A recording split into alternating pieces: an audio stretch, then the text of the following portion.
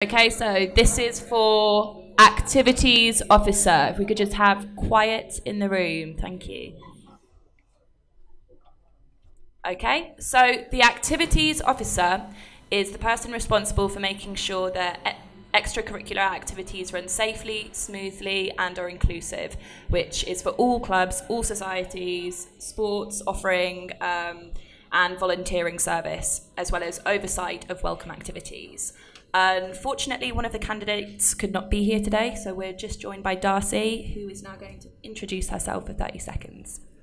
Hi, my name's Darcy. I'm a third year psychology with education student, and I'm running to be activities officer because for me, whilst I've been at UCL, the activities that I've been involved with outside of the lecture theatre, be that clubs and societies as a member and as a president, whether that be through my employment in the student activities department, or whether that be through the initiatives and campaigns that I've got involved with, that's all shaped my experience at UCL for the better.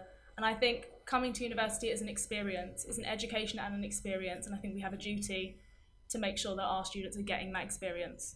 Ultimately, my priorities revolve around making it easier for activities to happen, from the simple things like refining processes around finance and room bookings, to actively going out and seeking more facilities for our clubs and societies, and as well as working with our part-time officers and our other sabbatical officers like the women's officer and the BMA officer to make sure we are doing what we should be doing for the students. And your question is, how can you ensure that education at UCL provides... That's not your question.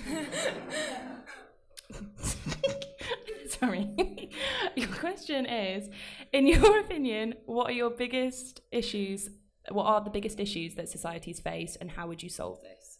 So, having been a president of a society for 2 years and working at the student activities desk, I'm quite well versed in the issues and the obstacles that we face.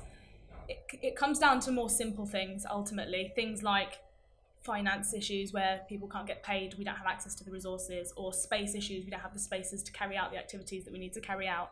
And whilst it ultimately seems quite simple and they seem quite trivial things, without space, without resources, our clubs and societies cannot function. They cannot do the activities that they're meant to do. And it's the wider impact of that. Our clubs and societies are often a place where people learn about themselves, they learn new skills, they find out what they want to do with their lives, they meet friends for life. And if we can't facilitate that happening, then ultimately our clubs and societies aren't functioning as they should be for the students of UCL.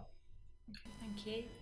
The first question from the audience is from Dan Jacobson, who studies natural sciences and is the online editor at Pi Media. So if you could put... Hi, Darcy. Past activities officers have said that they would engage with student media, and whilst we've had our door open the whole time, we haven't really heard much. How would you get involved with student media, and if so, how? Yeah, I'd love to be involved with student media. I really love the student media that we have at UCL. I think, all the different magazines and newspapers that we have, the online platforms, that's a great way of getting students involved. It's a great way of spreading the message. I'd love to be involved. Obviously, I'd want to speak to the student media to see what it was that they wanted from me, and then work with them and sort of doing that, and definitely getting them involved with the wider campaigns that we're running at UCL or the initiatives that we're running, because I think they have the potential to, reach larger audiences, and they are showcasing, again, students' work. They're written by students, they're hosted by students, and that's something that we really need to be appreciating, I think. Thank you very much. We are just waiting for the next question to be typed, and that is from Nadara, who studies PPE. Thank you. Hi, it's me again. Thanks.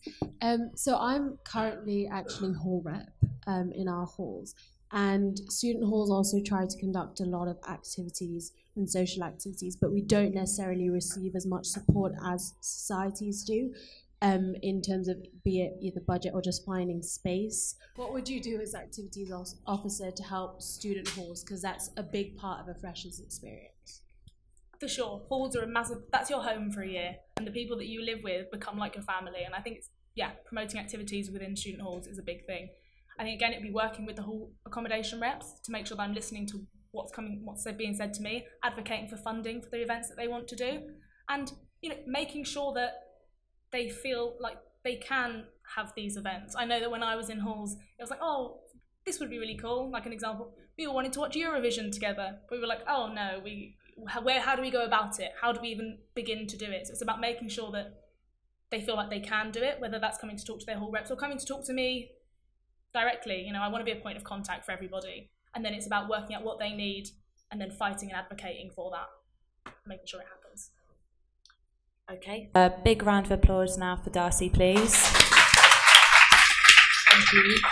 I think as well it's important that we give a big round of thanks to the people who've organised this tonight. That was with Student Media, so that was with Pi, Cheese Graters and Rare FM. Big up to everyone, big up to Carl. and for obviously Film Society, who have filmed this so kindly. I was going to say you guys last because it's most important.